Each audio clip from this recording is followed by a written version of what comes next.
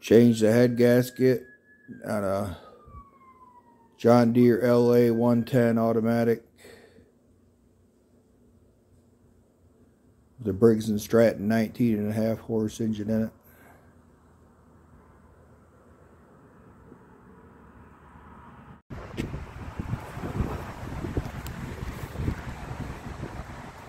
This is the engine block here.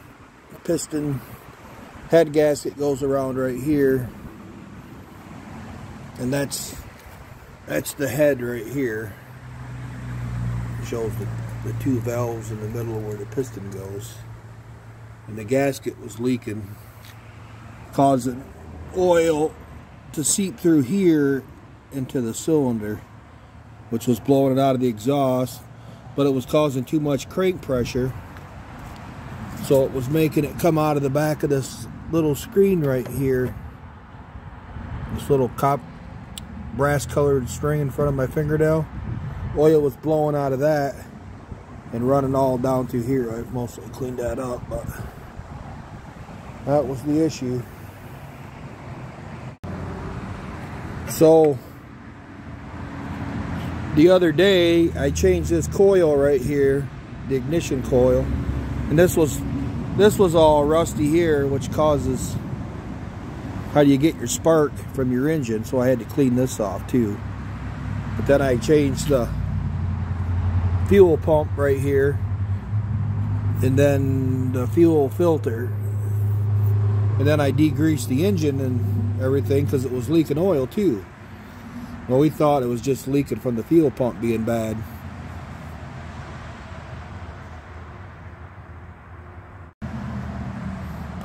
The other day when I was working on this, it had oil all over around the side of here when I got done bowing, and it just shut right off. Didn't know why, but it just shut right off. It wouldn't start again. So I ended up getting a new fuel pump here because there was, just thought maybe it was leaking out of the fuel pump from the fuel pump being bad. And then changed the fuel filter right here. So the fuel pump, the fuel filter, then this stator thing here, which spins around and then hooks up, it gets spark to this coil, which gives spark down here into the head. And here's the spark plug right here. That's what causes your engine to more or less explode inside. That causes your fuel gets into there, it causes an explosion, and that's how you get power from an engine. Well, so I ended up changing them two things, then changed the coil here, cleaned this stator all up because it was rusty and made it so it's shiny again, then degreased the engine. Well, I got it running again, mowed the yard yesterday, and then when I got done there was oil all over again, and this new fuel pump had oil all over it and stuff. So I watched a little video about what causes oil to leak out, you know, I mean, considering all that stuff was new and stuff. And they mentioned something about could be a blown head gasket. So there's the head right here. You got these two valves, one there, one here, and your piston goes up.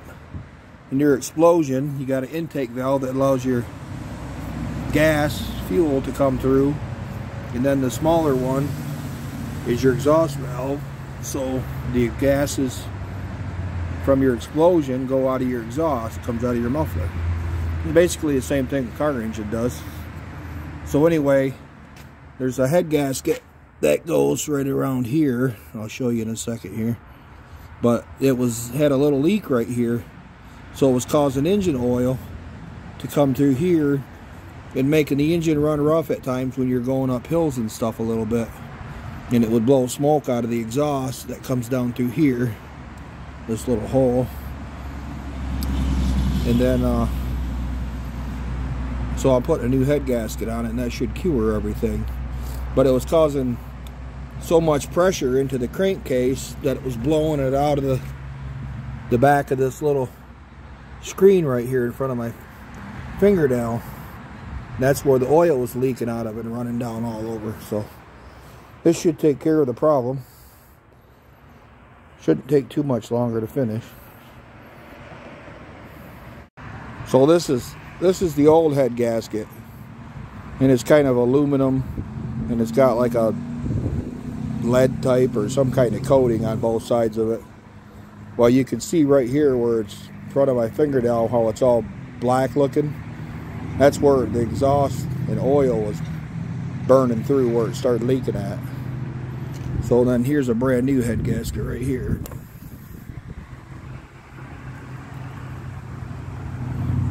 And I'll just be putting that back on right here. See, it goes on like this.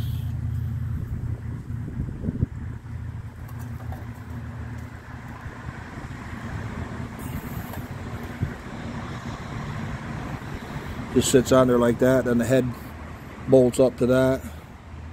Some bolts.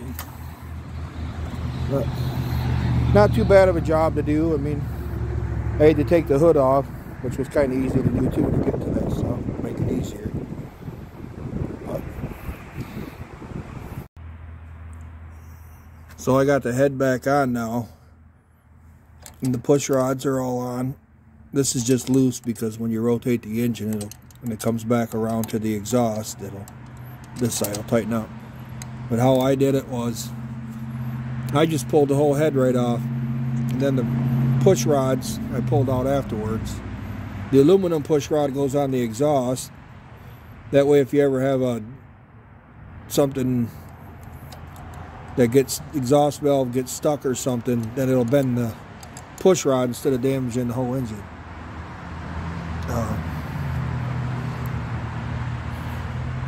But when I put it back together, all I did was push in on the springs.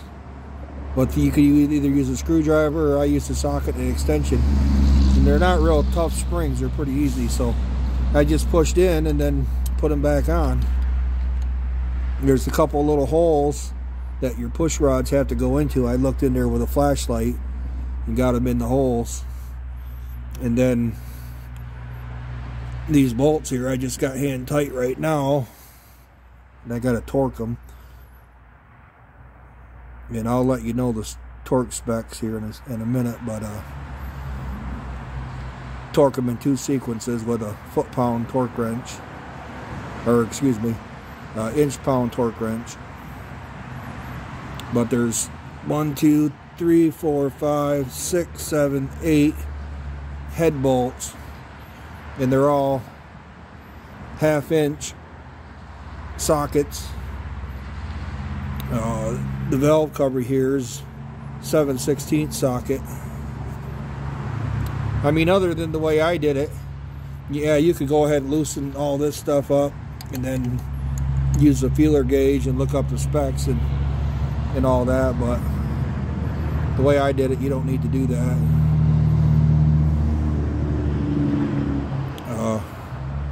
I just didn't turn anything, you know, once I got it apart. But I'll get back with you when I get more done on it. That's good and smooth now.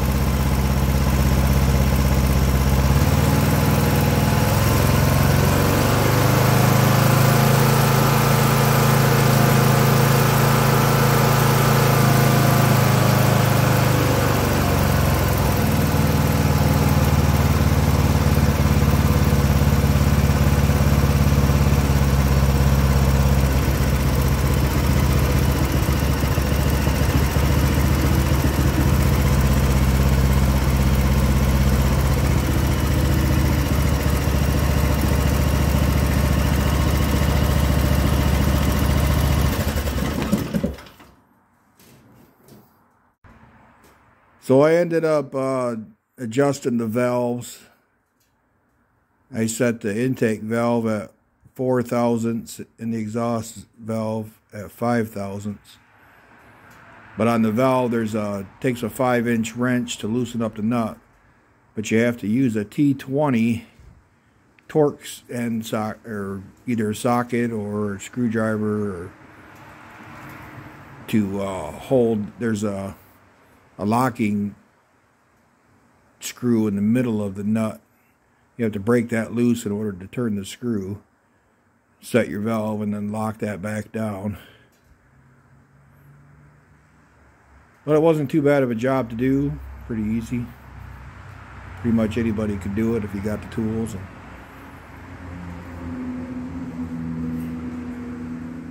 Thanks for watching.